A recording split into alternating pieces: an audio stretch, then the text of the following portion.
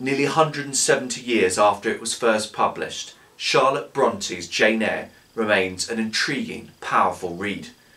In this video, aimed particularly at A-level pre-U students studying the text, I will explore the secrets and deception within the novel. I will begin by exploring an early accusation of deceit aimed at a 10-year-old Jane and the effect this has on her both in the short and the longer term. I will continue by exploring the deceit practiced on Jane within Thornfield Hall, the fact she is not told about the secret presence of Rochester's wife, Bertha Mason, and scrutinise why the secret is not uncovered in spite of numerous clues and alarmingly violent incidents. I will explore the character of Mr. Rochester. What makes him such a successful deceiver, and how do we as modern readers react to his behaviour? Analysis of the imagery used to describe Bertha will also provide insight into our feelings about his deceit. As ever with my videos, I will include numerous quotations on screen with page numbers taken from the hardback Everyman edition of the text.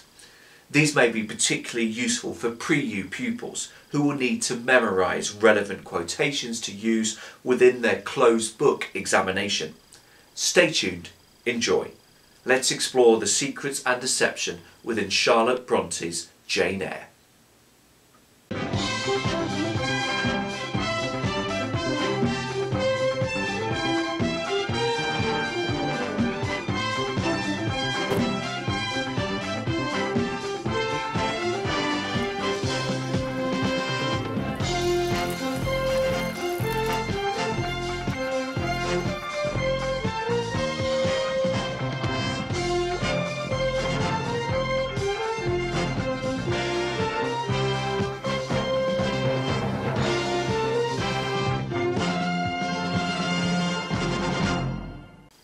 A false accusation about deceit in the early stages of the novel causes fury and prompts behaviour which unsettles conventional parental figure-child dynamics. 10-year-old Jane Eyre, bullied, isolated and repressed within her aunt's household, is introduced to the supervisor of Lowood, a boarding school for orphan girls. She is particularly inwardly outraged by this request from her aunt. I should be glad if the superintendent and teachers were requested to keep a strict eye on her and, above all, to guard against her worst fault, a tendency to deceit. This false accusation unleashes a passionate side of Jane's character that has hitherto lain dormant. Alone with her aunt, she cries, "I am not deceitful. If I were, I should say I loved you, but I declare I do not love you. I dislike you the worst of anybody in the world except John Reed, and this book about the liar you may give to your girl, Georgiana, for it is she who tells lies, and not I." What is striking about Jane's language here is its shocking directness and honesty about something so personal and fundamental to human existence, love within families. Jane reveals her pent-up feelings explicitly and incredibly bluntly, even developing her initial point about her lack of love for her aunt so that the latter is aware of her exact position, second to bottom, within an imaginary league table of hatred. This moment of terrifying lack of deceit haunts Jane's aunt periodically for the rest of her life, so much so that on her deathbed she recalls in wonder how for 9 years you could be patient and quiescent under any treatment, and in the 10th break out all fire and violence I can never comprehend. So Mrs. Reed's false accusation of deceit is the catalyst for young Jane to finally assert herself as a human being who deserves fair treatment, and she maintains this determination to be respected as a human being, irrespective of her current social status, for the rest of the novel. Indeed, it is surely Jane's unshakable sense of her own value, in spite of her lack of friends, in spite of her position as a mere governess, which Rochester finds so attractive later in the novel. But in the short term, Mrs. Reed's false accusation causes Jane unnecessary suffering early on in her time at Lowood. She is utterly humiliated by Brocklehurst, who has her positioned on a very high stool in front of the entire school so that he can publicly lecture her about her wickedness. He pontificates, "My dear children, this is a sad, a melancholy occasion, for it becomes my duty to warn you that this girl, who might be one of God's own lambs, is a little castaway. For, my tongue falters while I tell it, this girl, this child, the native of a Christian land, worse than many a little heathen who says its prayers to Brahma and kneels before Juggernaut, this girl is a liar." Mr. Brocklehurst's language and behaviour exposes the cruelty and hypocrisy that can be unleashed in the name of Christianity. The quotation I give is a severely edited version of a speech which uses every rhetorical device going to build up to its earth-shattering, gasp-inducing climax about Jane's inherently deceitful character.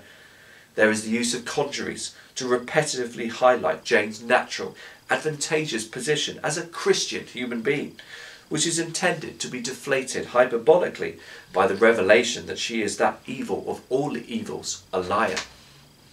Brahma and Juggernaut are both references to the Hindu religion, and the implication is that Jane's sins are even worse than those incurred by misguided practitioners of a faith likely to be viewed as considerably inferior to Christianity. Brocklehurst also describes his own reaction to the revelation before telling us what that revelation is, which likewise builds up a sense of anticipatory horror about the supposed crime that Jane has committed. Brocklehurst's language is so theatrical, so intended to hurt, that the reader not only empathises all the more with Jane, whose late exchanges with her aunt implied agreement from the latter that the accusation about deceit was inaccurate, but questions the integrity and human decency of a man who seems to be using Christianity to humiliate and give him a platform on which to perform. Watching the same moment within a movie version of the film brings home just how young Jane is to be humiliated and put down in this fashion. Here's Zeffirelli's 1996 version, with Anna playing the young heroine. A screenplay of such a long novel would inevitably have to make savage cuts. Nevertheless, this Brocklehurst similarly shows his love of bullying and the sound of his own voice ahead of genuine Christian clarity. The stool. Place this child upon it.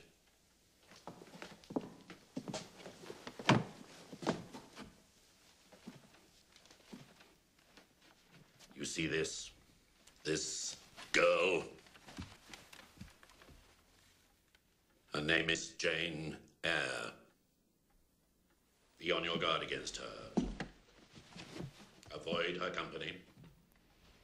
Shut her out of your conversations. This girl, take a good look at her. This girl is a liar. Whereas Jane is unfairly castigated for deceit early on in her tenure at Lowood, on arrival at Thornfield there are early signs and hints that others may be hell-bent on deceiving her about a dark secret permanently present within Rochester's isolated mansion. Initially, these hints take the form of unsatisfactorily explained sounds and curious laughter. On her first full day, Mrs. Fairfax gives her a guided tour of Thornfield Hall. Jane writes, "The last sound I expected to hear in so still a region, a laugh struck my ear. It was a curious laugh, distinct, formal, mirthless."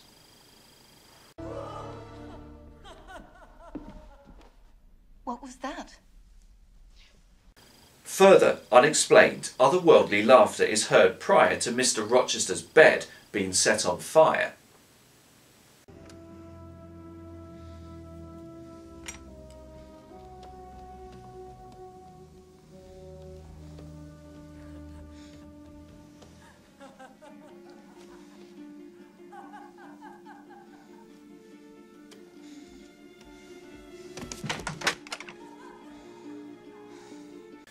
This was a demonic laugh, low, suppressed and deep. I thought at first the goblin laughter stood at my bedside. These descriptions are packed with adjectives which emphasise just how jarringly out of place the laughter is within the everyday normality of Thornfield Hall, On first hearing, the laugh is curious, worryingly mirthless, and the lack of mirth also hints at a possible lack of humanity and human warmth. These adjectives are then developed more specifically to associate the laughter with the devil and evil, with imagery transforming descriptions into innate, diabolical characteristics. So these sounds hint at a dark secret at Thornfield Hall, but the lack of any visual clues means that Jane can be deceived more easily about the laughing creature's identity. During her guided tour, Mrs. Fairfax deliberately deceives Jane, albeit following Rochester's implicit or explicit orders, when she suggests that the loud laugh may have come from some of the servants, very likely, perhaps Grace Poole. Jane seizes on this idea and sticks rigidly to it, in spite of increasing evidence throughout the middle of the novel which suggests Grace Poole may not be this source of apparent malignity after all. But of course it is not just the dearth of visual clues about Bertha Mason, or her over-eager acceptance of the idea of Grace Poole's culpability, which results in Jane failing to personally unravel the secret of Thornfield Hall. Rochester is an intelligent deceiver, and utilises his unusual, forthright and domineering position and character to good effect. His intelligence is frequently shown during his reactions to calamities which could easily result in his secret being revealed. In the immediate aftermath to the bed fire incident, Rochester first gets Jane to stay put, whilst he goes to check that Bertha has been re-secured. Then, he indirectly interrogates Jane to find out exactly what she herself saw. Finally, he instructs her not to say anything, and endorses Jane's self-deceiving interpretation of events, i.e. that Grace Poole must have been responsible. This reveals a man who thinks before acting and speaking, who plans stage by stage his steps and words. As a result, he gains a degree of control over the uncontrollable, the secret presence of a mad lunatic within his household. But Rochester's early exchange with Jane have already shown him to be unconventional in speech and behaviour, thus veiling largely unconvincing verbal responses to danger under the cover of this unusual, eccentric character. Added to the fact that Jane, in her own words, is merely a paid subordinate, then it is hardly surprising that Jane does not uncover the secret of Bertha Mason during her conversations with him, even though Rochester himself hints darkly about past troubles and his feelings about them early on in their relationship. Here is a flavour of some of his extravagant, self-pitying, certainly self-obsessed musings. Fortune has knocked me about. She has even kneaded me with her knuckles, and now I flatter myself I am hard and tough as an Indian rubber ball. On the one hand, Rochester's references to the actions of Fortune and his subsequent suffering shows a degree of openness about his past, or at least about the effects of his past on his own happiness. The personification suggests that Rochester feels he has been desperately unlucky with what has happened to him, the specifics of which we are not told at this point, and that, like a Shakespearean tragic hero perhaps, he has been left powerless, and crucially, relatively blameless, by the violent, winding blow planted on him by fate. But Rochester's predilection for extravagant, enigmatic, romantic, expressive phrases and imagery, as exemplified by the nonsense just explored about knuckles and Indian rubber balls, means that it is easier for him than, say, a plain-talking buff, to avoid situations in which he would be expected to talk lucidly about worrying, unsatisfactorily explained events, such as the fire in his bed or the savaging of Richard Mason. Or put otherwise, it is easier for him to continue deceiving the woman he is growing to love. Zeffirelli's version emphasises Rochester's introspective, brooding nature. He speaks about Fortune bitterly, with strings bowing in the background to help us sympathise with past unknown tragedies experienced by this intriguing, ugly man. I once had a heart full of tender feelings. But Fortune has knocked me about. Now I'm hard and tough as an India rubber ball.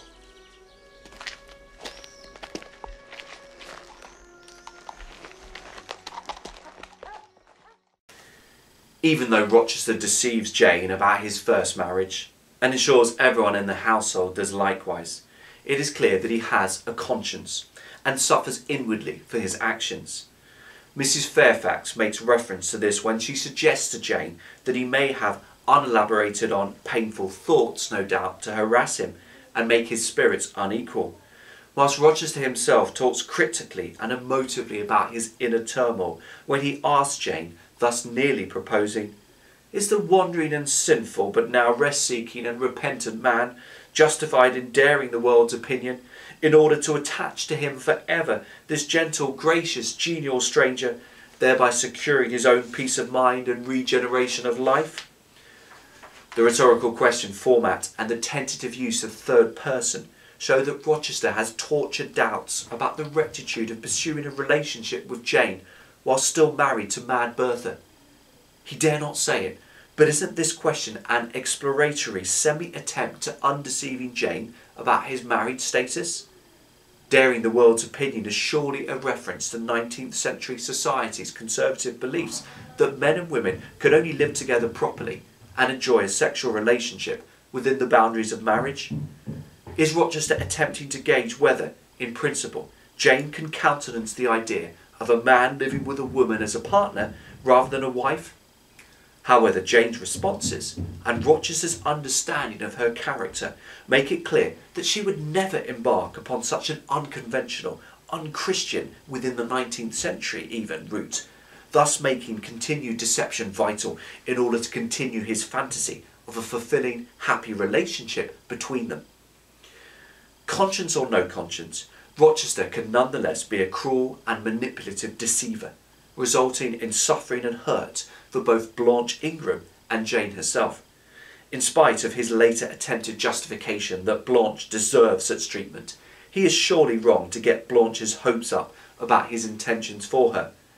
With hindsight, Rochester's decision, given his domineering personality, it must surely have been his idea, to set up a charade in which the answer is bride seems particularly shameless.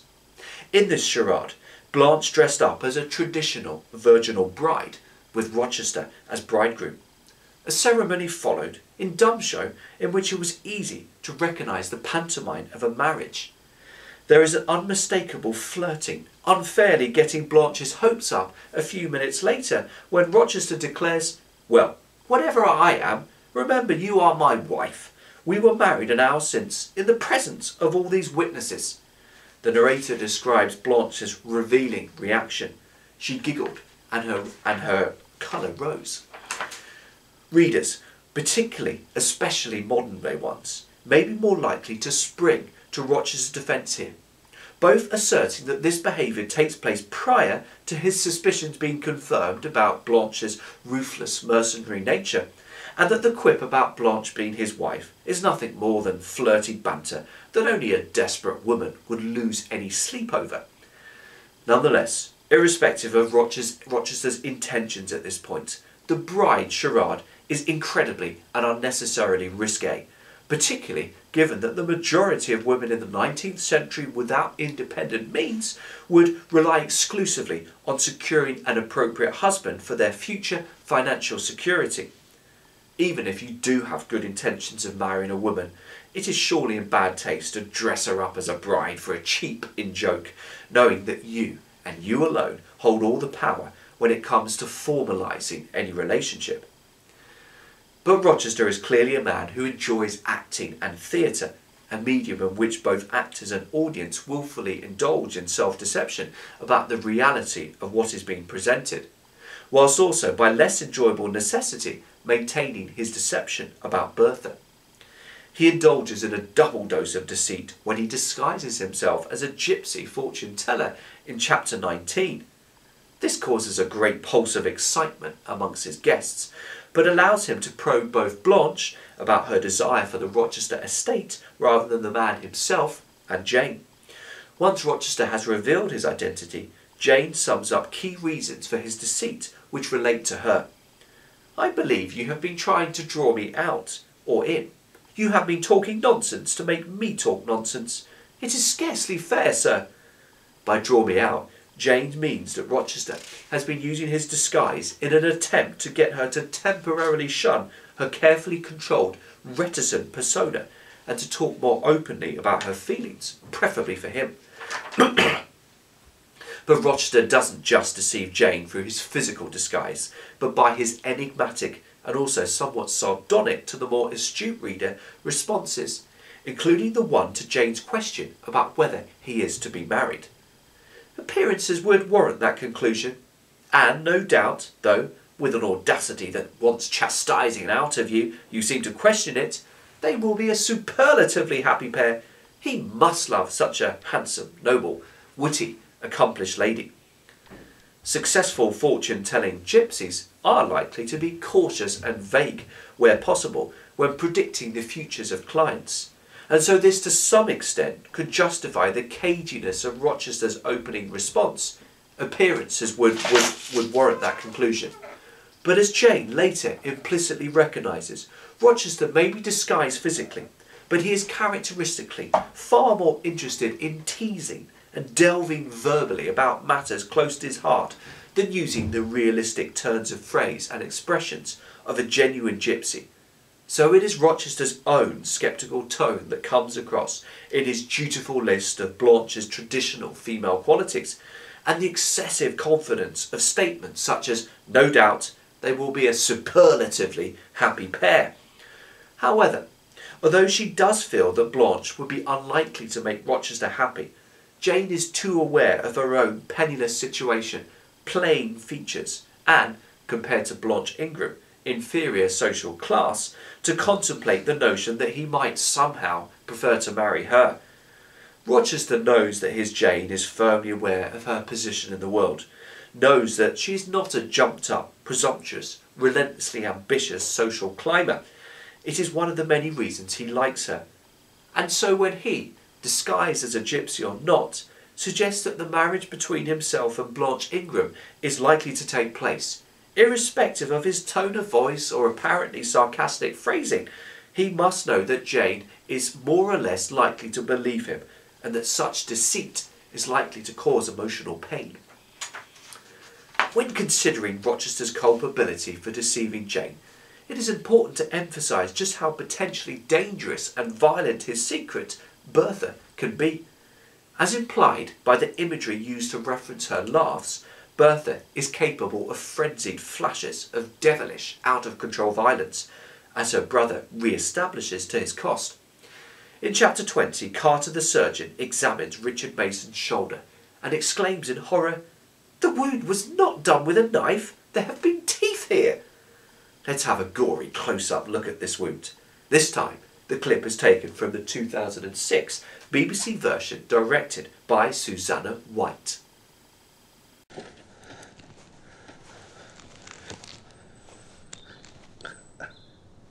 There are teeth marks here. She sucked my blood. She said she would drain my heart. I warned you. I told you not to do anything until I could be with you. Flesh biting and blood sucking are associated with vampires rather than human beings, and indeed when Jane does catch a glimpse of Bertha for the first time, she tells Rochester that she resembled the foul German spectre, the vampire. Whilst we may be inclined to sympathise more with Rochester because we are regularly brainwashed into viewing his wife as evil, out of control and not fully human, the fact that he decides to expose Jane to such danger without any warning or adequate protection suggests that there may be an unsavoury, egocentric, narcissistic side to his character that is too often submerged between convenient perceptions of Byronic masculinity. I've already made reference to the demonic and vampire imagery used to describe Bertha, but let's not forget the imagery of wild beasts. When Jane is methodically mopping the blood from Richard Mason's wounds, waiting for Rochester to return with a surgeon, she hears Bertha, although she still thinks it is Grace Poole, moving around in the next door room. I heard there a snarling, snatching sound, almost like a dog quarrelling. Such alliterative imagery is reinforced when Rochester himself reveals his secret following the collapse of the marriage ceremony. Jane enters Bertha's room and describes her thus. What it was, whether beast or human being, One could not at first sight tell. It grovelled seemingly on fours. It snatched and growled like some strange wild animal. Both quotations use similes to dehumanise the madwoman, and thus try to justify inhumane 15-year penning up. Verbs such as grovel, snatched, growled, snarling give an impression of a low-lying, crawling, pent-up, ready-to-spring dog, which, like other dangerous dogs, must surely be kept under lock and key to ensure the safety of normal human beings. But whereas dangerous dogs in farms are generally kept in wide cages through which the beast is clearly visible, Rochester has kept Bertha away unseen in a corner of his mansion quite close to Jane's room, and failed to tell her about her presence. The fact that Rochester's deceit put Jane's life in danger is highlighted by the tearing of the wedding veil incident, which takes place just over 24 hours before the intended marriage ceremony.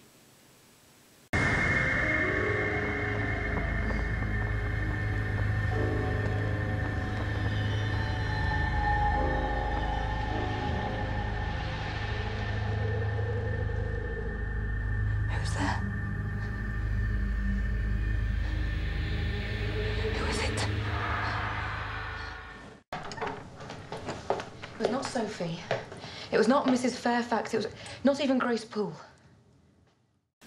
Jane reveals to Rochester, and the reader at the same time through direct speech, that a creature first put on her wedding veil, then took it off, rent it in two parts, and flinging both on the floor, trampled on them. Of course, ripping a veil in half after modding it briefly doesn't physically harm Jane, but it does reveal hatred and opposition to the idea of marriage, which unsettles in its symbolism and disturbs in the wanton destruction of something traditionally associated with love and purity. Rochester's reaction to Jane's narrative, once it has been established that it was not just a dream, shows that he knows just how dangerous his secret hidden wife can be. I felt Mr. Rochester start and shudder. He hastily flung his arms around me. "Thank God," he exclaimed, "that if anything malignant did come near you last night, it was only the veil that was harmed. Oh, to think what might have happened!" Rochester doesn't say it directly, but his inference is clear. Jane could have been seriously hurt. Richard Mason's wounds are evidence enough of this, and if so, he himself would have to take the lion's share of responsibility. So how do we react to Rochester the Deceiver? Well, as modern readers, our reaction is likely to vary considerably to those browsing the novel back in 1847, due to different attitudes towards mental illness. Wouldn't our own mental attitude and mental state rapidly deteriorate, be kept within a darkened room all day, year after dreary, soul-destroying year? Nowadays, we recognise that madness is an illness which requires specific treatment a little more sophisticated than 24 hours each and every day locked away. Yet, it is clear that Rochester feels that he is being comparatively kind to his secret, tucked-away wife. It transpires that he could have made her situation far worse. He tells Jane that he could have lodged Bertha in Ferndean Mansion, from which Jane is presumably penning this narrative, now married to Rochester and hopefully in reasonable health. Had not a scruple about the unhealthiness of this situation, in the heart of a wood, made my conscience recoil from the arrangement. Probably those damp walls would soon have eased me of her charge, but to each villain his own vice, and mine is not a tendency to indirect assassination, even of what I most hate. So by 19th century standards, perhaps Rochester was comparatively kind to, in his own version, place Bertha in safety and comfort, shelter her degradation with secrecy.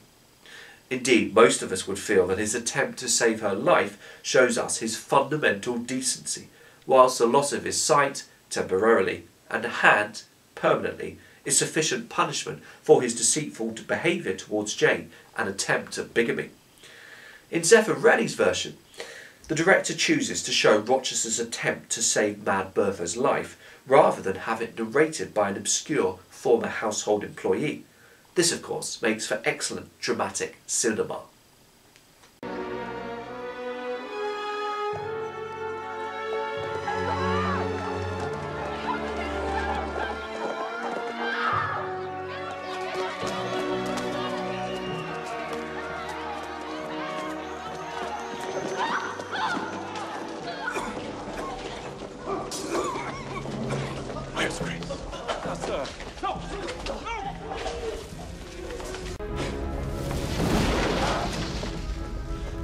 Bertha! Bertha! Come across to me, don't be afraid. Come to me. Please, give me your hand. Bertha, come to me. No. I would never harm you. Don't be afraid. Come to me now. Please! Come on. No!